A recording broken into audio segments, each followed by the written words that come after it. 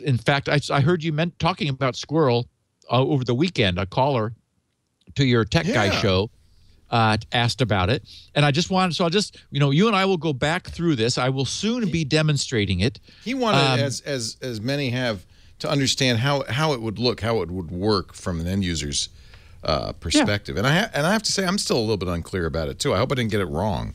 No, it's the one thing that's neat is that you need no browser extensions or plugins.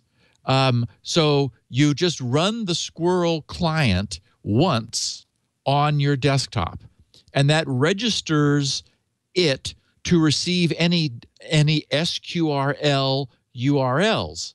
And then every browser you have automatically works. So you don't need a smartphone, you don't need a QR code. You can just click on the QR code which the website presents in case you wanted to use a smartphone. But if you're on a desktop, you just click on the QR code and you're logged in. Up pops a little dialogue from the client that is there to make sure you're you and not one of your kids or somebody. There's this new term that I hate. It's called the evil maid attack. In fact, the whole problem with Thunderstrike and Thunderbolt on the Apple is that they've designated this an evil maid attack, meaning that it's an attack that an evil house cleaner could accomplish. It's like, oh, do we really have to call it the evil maid?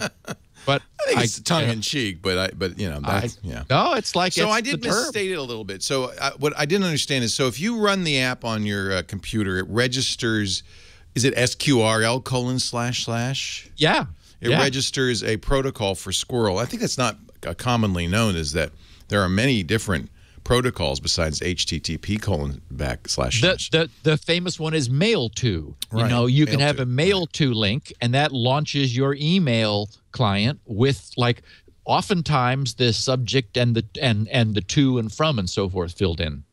So if you have this, you download an app, you run it. I presume it generates kind of a unique user ID for you, right? Is that what it does? And then it registers the protocol, the SQRL protocol.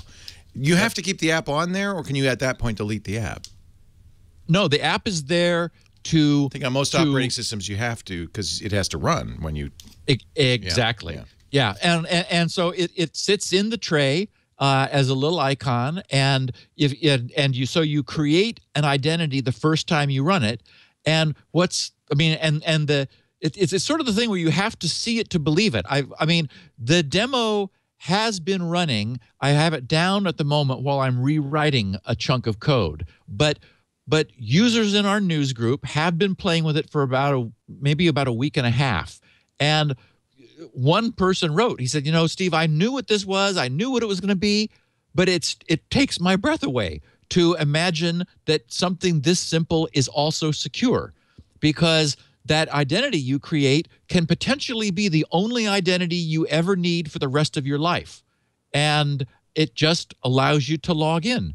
So, and of course, you're right that the question is, will this get adopted? There was a great blog posting that came to my attention yesterday that'll go public on Thursday, where people are beginning to look at this and get it. And so, my position was, with this concept, I just had to give it a chance. I have no horse in the race. I'm not making any money, as you did say yesterday to that caller. I just couldn't have this and not give it a chance. I mean, it blows Fido away. The guy who designed Fido said SQRL blows it away.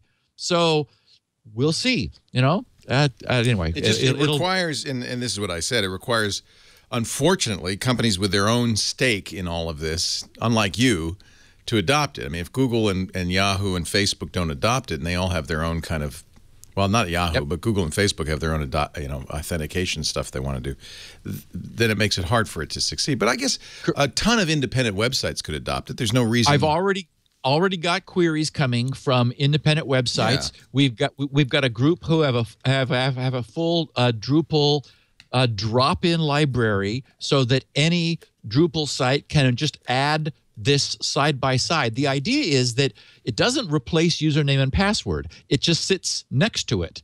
And so there are the way I have felt this would happen is that there are so many sites where they would like you to create an account, but they're just not worth it to the user. How many times have we looked at, like, seen somebody's blog posting and gone to reply, and it wants you to create an account? It's like email address and all that, and you just think, no, I've got too many accounts. I don't want to have to come up with another password and username and blah, blah, blah. So that kind of site, or all of those kinds of sites like WordPress, could simply make Squirrel be an option. And what happens if I've done that with that site and then I want to go to it on mobile? How does that get solved? The identity is transportable. So, for example, on my client, you can display your identity as a QR code and then snap it with either the Android or the iOS client, and that transfers your one identity onto your mobile device or devices. And so that same identity can then be used to log in there. And so I mean, it is multi-platform and universal. You'd have to have that Squirrel client on your mobile device, or no? Correct. What is the mechanism on mobile? Because I don't think you have. Do you have that protocol mechanism on mobile? Yeah, it's all there. So if you go to a site that you've previously registered a Squirrel ID with, you go there, you see the QR code that says use Squirrel, you tap that, and then it will launch the program and it will go back to the Squirrel. And that works on iOS? So yes, but there's two ways on a mobile. So if you're the term I have is same device login or cross device login. So say that you're at a hostel kiosk, or like you're at a hotel executive lounge where they make some PCs available, and you want to log in to your Southwest Airlines account. Well, the last thing you want to do is put your credentials into this alien PC that you have no control over. So if Southwest adopted Squirrel, then the Southwest login would simply have a little QR code next to it. So you would use your phone with the Squirrel app to snap that QR code. And with doing nothing else, you are logged in on that PC without entering any credentials. The page changes and it says, "Oh, hi, Steve. Hi, Leo. And what do you want to do?" So your phone uses the QR code to identify the page that you're looking at on the computer where you are, and then it transacts with the website to assert and verify your identity. And then the website says, "Okay, we now know who is looking at that login page for Southwest, and you're logged in."